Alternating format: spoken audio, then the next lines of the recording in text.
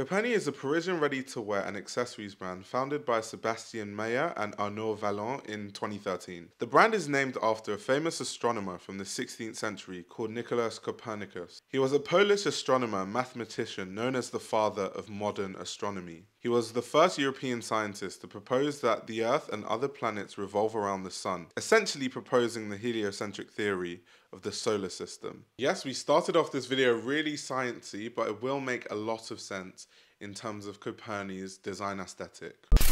For Coperni, what we love is to think how we can manage to create new things through technology and the human aspect. So I guess that the biggest goal for us at Coperni and for many people is to link the human side and the technological side, because if we find the best way to use both, I guess that we can create so many amazing things. Sébastien Meyer is from a fashion design background, and as such, he handles the fashion design, whereas Arnaud has a business background and runs the business operations of Coperni. He previously worked at Balenciaga and Chanel. The two actually met in 2009 at school in Paris, where Meyer studied fashion design and sewing, and Arnaud did business and fashion management. The brand's aesthetic is very minimal and simple, but playful and chic at the same time. They like to mix styles from different eras, but try to have a futuristic edge to whatever they create. Their work is about discovering what's next, in a similar way to Copernicus's obsession with solving problems that would go on to help future scientists.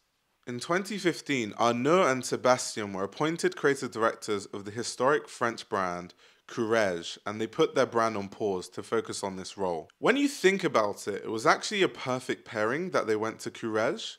The founder of the brand, André Courrèges, a legendary fashion designer who learnt his craft under the tutelage of Cristobal Balenciaga, created his eponymous house in 1961.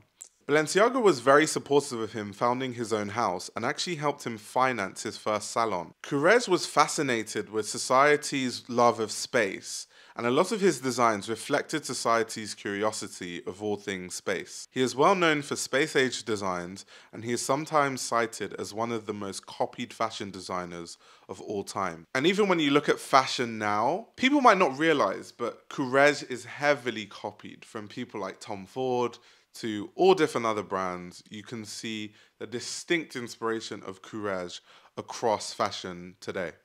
For Sébastien and Arnaud, they had a huge task on their hands. They had the goal of trying to revive a house of an innovative designer that a modern fashion audience were not too familiar with. However, it was made easier by the fact that the design philosophies of Coperni and Courrèges merge in their sort of futuristic aesthetics.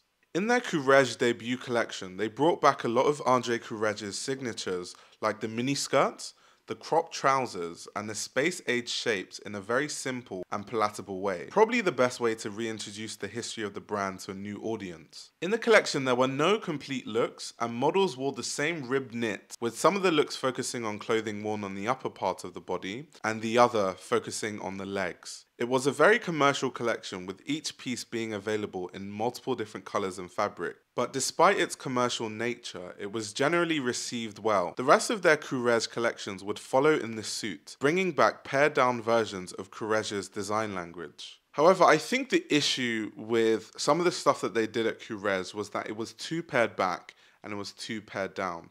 And that is no fault of their own. It's a really, really difficult task to go to a brand that modern people don't really know too much and try to revive it. We've seen executives at Schiaparelli try to revive the brand, and they flopped until recently when Daniel Rosebery successfully, brought some buzz to the brand. You're essentially competing with brands that kept the longevity and the buzz going, brands like Chanel, like Gucci, like Louis Vuitton, that never really had a massive long break.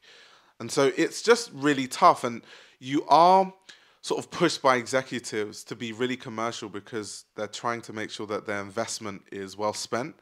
And so sometimes designers that design at these kind of houses are very limited on how creative they can be. After 2 years at Courrèges, they left the brand and went on to relaunch Coperni in 2018. Sebastian's inspiration points come mainly from art, architecture, and technology, and he has even cited Steve Jobs as one of his main role models. It's therefore no surprise that the iPhone inspires so much of his design. The most successful piece in the Coperni world is definitely the swipe bag, and this bag was inspired by Sebastian's research into multiple Apple digital icons. This includes the Wi-Fi symbol, airplane mode, and the swipe button, which specifically inspired the shape of the bag. A lot of the other accessories for the brand follow in a similar idea, with bags that are inspired by the shape of apps. Since the debut of the swipe bag in Coperni's Fall/Winter 2019 collection, it has been a hit and has been seen on everyone from Doja Cat to Dua Lipa. Following the same thought process, in their Resort 2021 collection,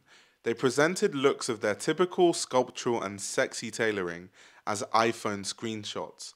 And this is exactly a further example of Sébastien Meyer's obsession with iPhones and saying that Steve Jobs is one of his role models. In an interview I watched, he was actually talking about how he can't survive with his iPhone, and he takes a lot of inspiration from technology and just things that he uses day to day. The pandemic and various lockdowns across the world gave Sébastien and Arnaud time to reflect on the new role of clothes during the time. As restrictions started to ease up, they presented a collection titled Ready to Care.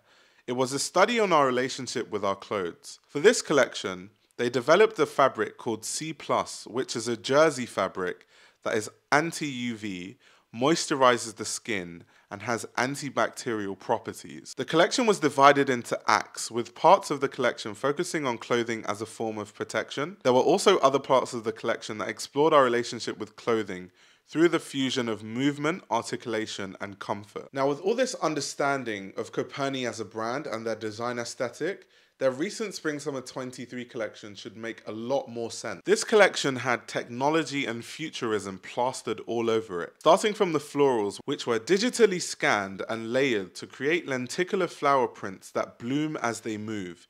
It almost created this appearance of a hologram. Low-rise trousers had the appearance of models flashing their G-strings, and other garments showcased the beauty of underwires, usually seen in the interior of a garment. It was very deconstructivist and Margiela-esque, and this didn't end there. There was a nice short dress I saw in the collection with exo bra pads, and these same bra pads were used as shoulders for the dress. Now, something that I would say is a strong suit for Coperni as a brand is tailoring. Their tailoring is very, very nice most of the time. And in this collection, they showcase a lot of power shoulders on the tailoring. And this really fascinated me because the way that they use power shoulders is really not typical of what you usually see. If we go back in fashion history and we talk about the likes of people like Giorgio Armani or Yves Saint Laurent, the way they used to use power shoulders, they were more so trying to depict women in a very powerful way. But how powerful this is in the context of the time that they existed. It was a time when women wearing suits was frowned upon, women wearing trousers was frowned upon. And so putting women in power shoulders and suits with trousers was seen as really powerful and against the grain and against society. But the way they showcased it is very much in a sexy manner. And I like that because before, fashion had too many rules. It was like you had to wear a blazer with trousers or a skirt and you have to wear this with that. And this sort of breaks the rules. It's like, no, we're going to give you power tailoring and these power shoulders, but we're going to put it in a very sexy way, in a way that you wouldn't typically associate this clothing to be styled.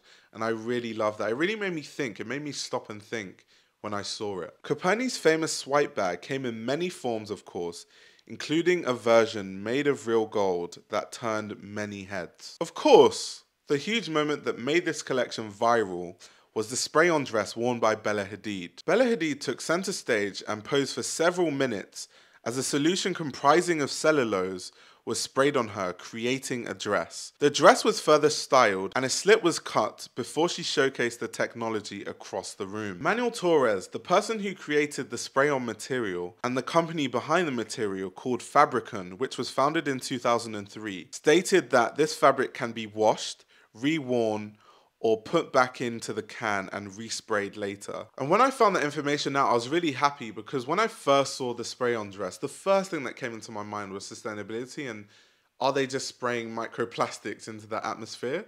So it's really good to know that. Conceptually, the spray-on dress definitely resembles the McQueen Spring-Summer 1999 show, where robots that are typically used to spray paint cars were used to paint a dress during the show. Now, of course, this kind of spray-on technology is really early in its use forms and its use cases, but I really hope that the press that the company got through this runway show really means that they get more investors and more money is pumped into creating this sort of thing, because like he said, it's something that can be rewashed, can be repurposed. You can turn it back into the liquid, into the can to be sprayed later.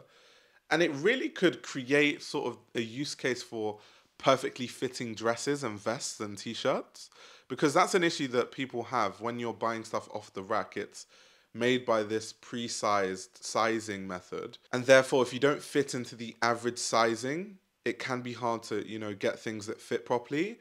And this could be a really, really good use case of the technology to create clothing that fits right and fits nicely.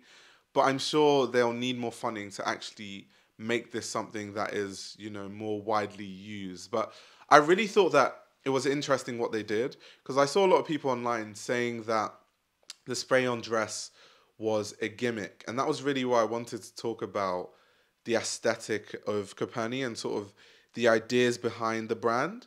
Because when you think of the fact that Sébastien is heavily inspired by technology, and the most famous Coperni bag, which is a swipe bag, is inspired by iPhones, it makes sense that they would use technology. It isn't a gimmick because it makes sense in the context of the brand and the brand philosophy. The brand is literally named after a scientist, and the brand is all about futurism, innovation. It's about looking forward, and it's about finding ways to innovate, but also merging that with technology in a way that's actually usable.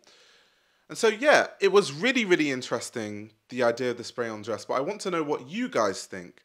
What do you guys think about the spray-on dress? Do you think it was a gimmick, or do you think it was a very nice and cool fashion moment? Comment down your thoughts below. If you want to support the channel and gain access to my weekly podcast, you can subscribe to my Patreon. The link will be in the description below. And I'll be back with another video very soon.